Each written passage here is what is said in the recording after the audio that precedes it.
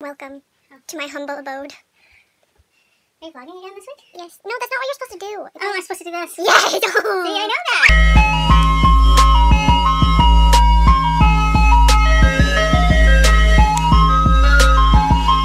that. Hello. Welcome to this week's reading vlog. It's been like 2 weeks since my last one and y'all were like, where are they? So we back now. It's May 6th.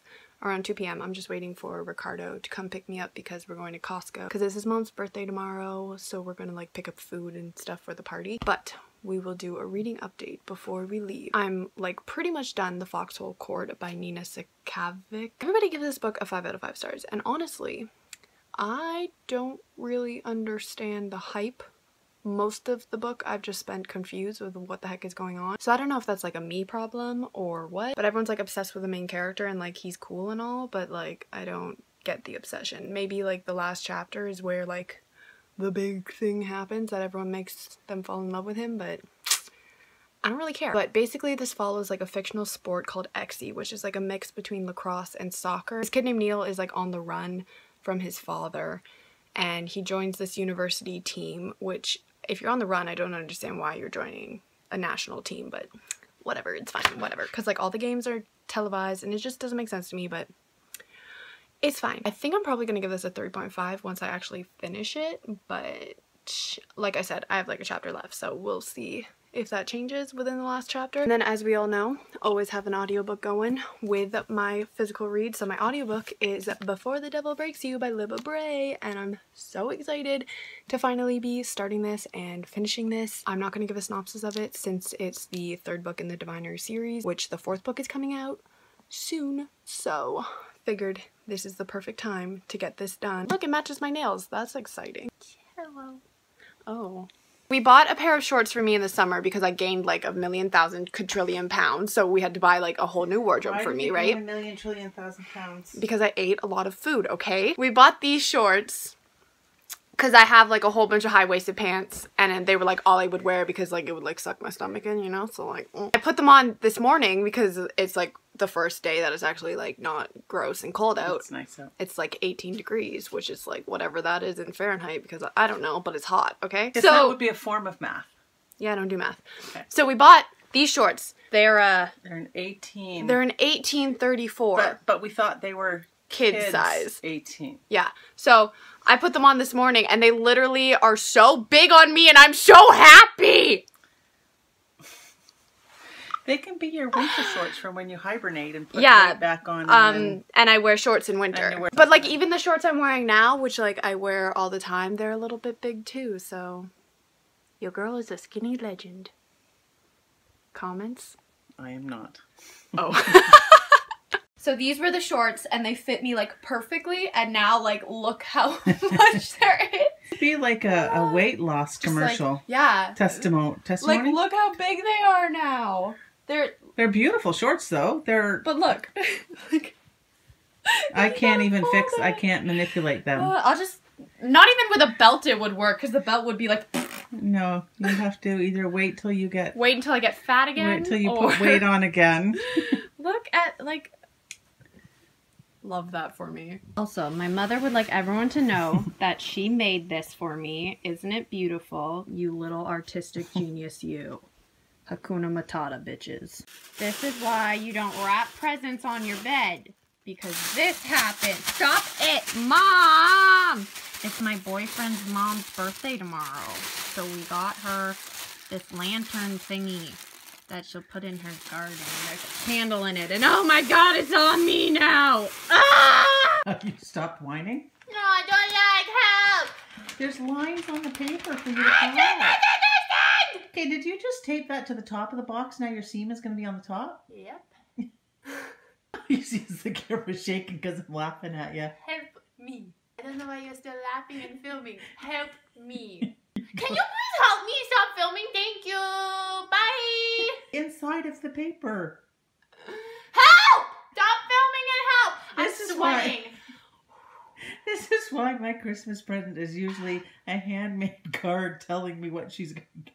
That is not true. Half the time is, I don't know what you want, so I'm gonna pay for this. Pick which one you want. Just keep Can you help me? That. much you pay for that in the thrift store? For this? Yeah. Probably like $16.99. It's an OP. I don't know what an OP is. OP was a popular brand almost 40 years ago. This is Mother's jacket from 37 years ago. Oh. Oh. Oh. But look, Snoopy and Woodstock. Ah. I like the rainbow.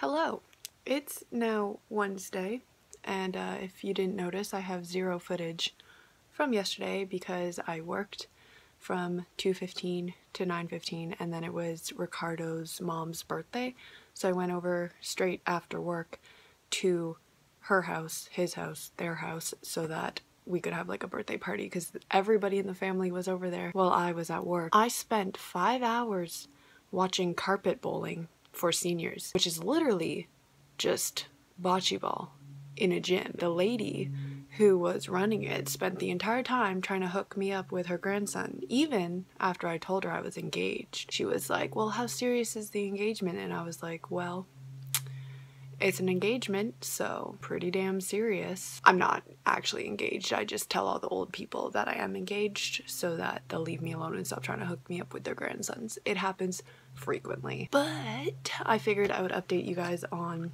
my reading. I finished Foxhole Court. I'm giving it a 3.5. The last chapter definitely like made it better because I think I was gonna give it like a 3. I was like debating 3.5, but then I read the last chapter and I was like, okay, solid 3.5. I'm definitely intrigued in the second book because that's when everybody says like it gets way better, so here's hoping. But I am really like interested in all the characters. I like feel like I'm gonna learn to love them a lot. I'm also like 62 pages into Before the Devil Breaks You now. Obviously I'm still like obsessed with this series. No, I'm gonna give this like a 4.5 or a 5 most likely. So still in love with Sam Lloyd, still in love with Evie, still in love with like the entire cast. So today I have to film a shit ton of videos because if you can see there, wait, there's like 9 packages of books there, so I need to unbox all of those. I have to film my TBR for May. I have to do my favorites for April. I have to do my most anticipated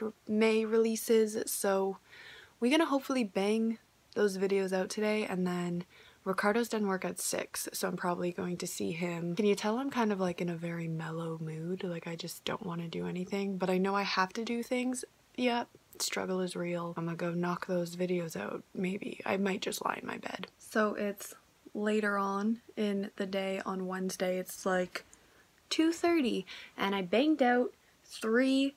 This is 2. I banged out 3 videos, and then my lovely camera died, so I did my May TBR, I did my April favorites, and then I did one unboxing video, which Simon & Schuster played me. They send out a list of arcs that you can request like every season, like every publisher does, right? So I usually request the thriller books because, you know, this girl loves stabby books. So I requested these 2 books and they were like, oh yeah, like we can't send you a copy of them because like too many people are requesting them, so here's copies of them on NetGalley. And I was like, awesome, thanks, love ya, cool. And then this month's Thriller Chronicles came, and guess what the 2 books were? The 2 books that they told me they couldn't send me, so you played me, Simon & Schuster. I guess I'll show you guys. They literally did the exact same thing to me last Thriller Chronicles. They did it with 2 of the books that they sent. They were like, nah, can't send them to you.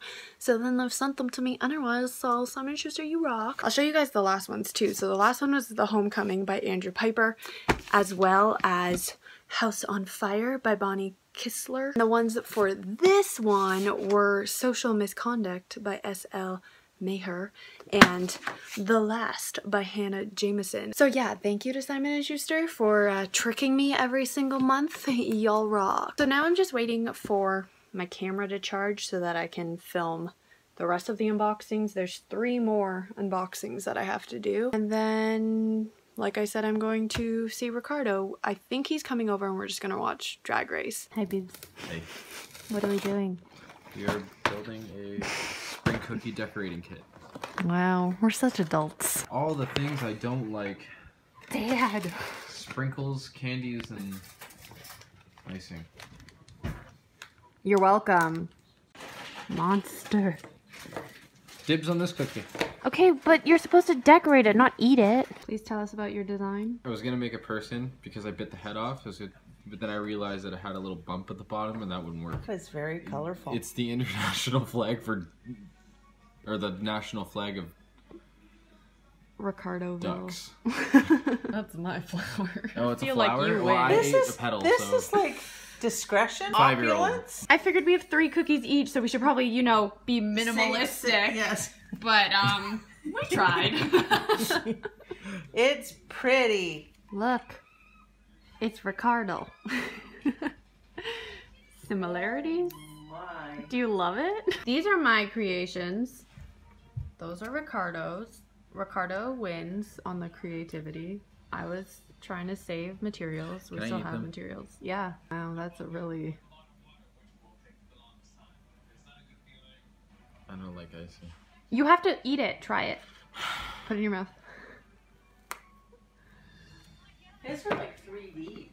Is it good? Do you love it? Rating out of 10. 3? 3. Best day ever! Back in the car with that quality content. Quality content. Our quality car content, yes? It's the only time you and I film together. Or in my room. We're on our way to Walmart, getting some toothpaste and Q-tips because we are adults. Anything else you want to update on, Mother? Oh, I got nothing exciting. Love that for us. Okay, bye! Say goodbye. Bye. Wow. Wow. I love how much you pay attention to me. You just spent like the entire time on Twitter. I was texting Molly. You just literally went pee. Should have watched the video when I was peeing. I was trying, but you interrupted me. He still hasn't picked a movie. All the pictures you want. People, look, Mama made socks. She's making fun of me, saying they don't match. Look at this. I made this. They're amazing. Really proud of you. No, you're not. You don't give a shit. We're watching Chambers, which is this really fucked up show, but I'm so into it. How do you feel about Chambers? Look at my socks. Oh my god, bye. Basically the entire day, my mom and I have just been watching this show on Netflix called Chambers. It is fucked up. It's about this girl who gets a heart transplant and then she starts like seeing things that the girl who died saw, and it's like her trying to like solve the mystery of her death. But we're only on episode 4 right now, but like we are fully invested in this story. It's really good, so highly recommend. Check out Chambers on Netflix. I figured since my mom went to go pick up my brother from work that I would do a reading update. I don't think I did one yesterday, and you know, this is supposed to be a reading vlog, so we should probably do, you know, reading things in this vlog.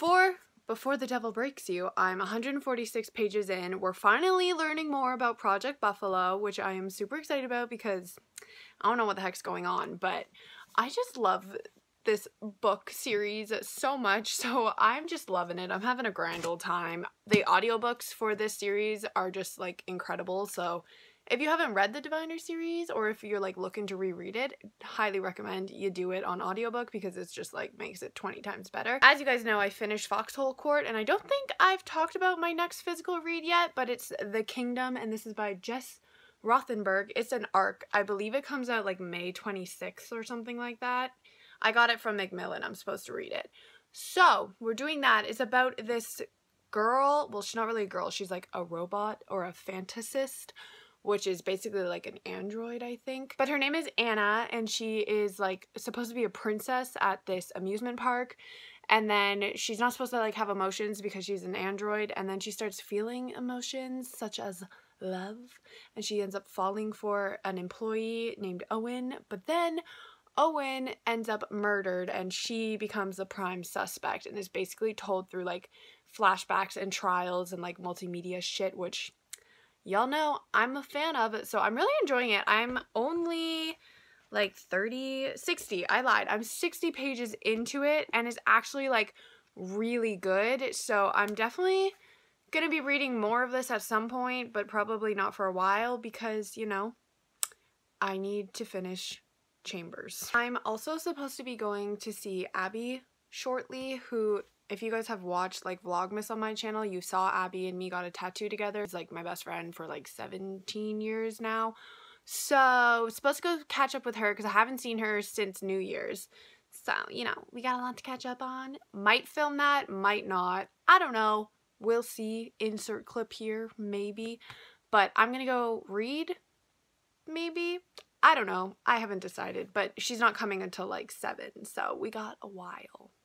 Banana cream cheese caramel. What? Yeah. These Banana ones? cake. Yeah. With cream cheese, buttercream, and caramel. Chocolate peanut butter. Chocolate. Chocolate mint. S'mores. Cool. Red velvet. Very cool. Abby works at a cupcake store. And so she's my supplier. Hello, I'm about to vomit. I'm gonna go give my resume to a cupcake store where Abby works, and I'm gonna vomit, so it's gonna be fun. So give more details. That I'm really, really bad at interviews. No, I meant therefore, who owns the cupcake store? my ex-boss's wife. She's a lovely lady. And your best friend works there. Hopefully this is the one time where they're gonna be like, it's okay that you suck at interviews, you know? Because we know you. But realistically, they're gonna be like, oh God. What? No. Yes. Yes. So I will update you once we get back from this adventure. Resume has been put in. I literally walked in and like my friend Abby is like sitting there talking to another customer, so I'm standing there waiting, and I can see Erica, who's the boss, like right there, and she's like looking at me, and I'm just like, just gonna wait so I'm not being annoying and, you know, barging in front of a customer. So then Abby, thinking she's so funny, goes, hi, how may I help you? And I'm like, I want to see Erica. And then Erica comes and she's like, yeah, I already know you. And I'm like, great. And she asked me all these questions about like my availability and stuff, and then she asked me about what I'm doing in September, and I'm like, oh, I'm going back to school. She's like, oh, what's the schedule? I'm like, I have no idea because they didn't tell us yet. So that's a fun Yeah, but you part. wouldn't know. So many people wouldn't know anyway. Yeah, but then so she's like, okay, thanks, and I'm like, okay, thank you, and then that was it. So who knows what's gonna happen. We'll keep you posted. I hate jobs. Mm-hmm. What are you doing? Find the present, find the present.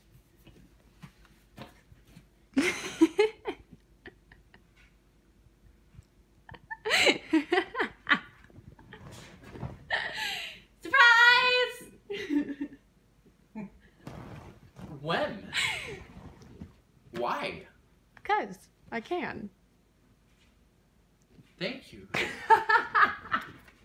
Tommaso opened it and I was like, shit.